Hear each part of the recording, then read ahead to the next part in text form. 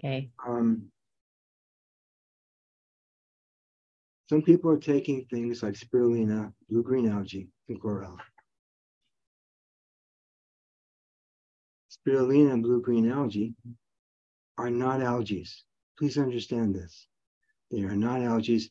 They are cyanobacteria. Cyanobacteria is where they also make the cyanocobalamin that some people take. I think that there's been some idea that there is some properties in the cyanocobalamin that it's not really good.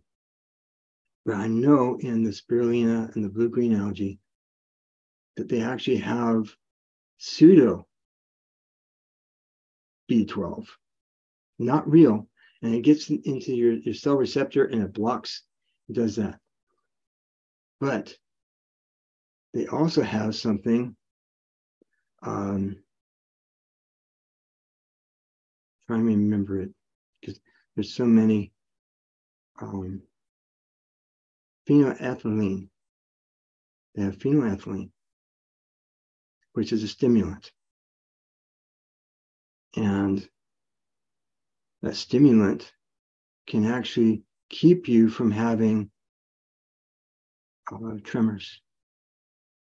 And it can keep your brain working very well. I mean, one of the things that they keep telling us about cognitive decline is drink coffee. Well, the thing is, the coffee makes you feel good now.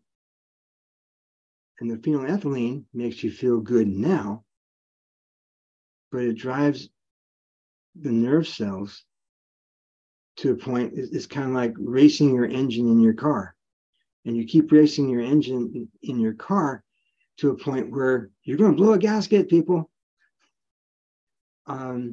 So they also have lipopolysaccharides. Lipopolysaccharides, otherwise known as endotoxins, can eat away at the myelin sheath and cause nerve damage. But because of the components together, we don't see the symptoms of that until it's too late. So as you can tell, I'm not really big on algae. Now, I'm going to go back to chlorella. And I say, okay, chlorella. Chlorella does have a better B12 situation there. But they found that chlorella does not come by itself. It always has some cyanobacteria attached to it. So, and that cyanobacteria is causing problems. Yes, there's a good B12 in chlorella, but you also have the stimulant effects of the phenylethylamine. And to tell you what phenylethylamine is, I'm going to give you a demonstration. For ADHD, one of the drugs is Adderall. Adderall has the two main ingredients are synthetic phenylethylamines. So basically, blue-green algae are basically giving you what Adderall gives people on ADHD. And we know that we can do better.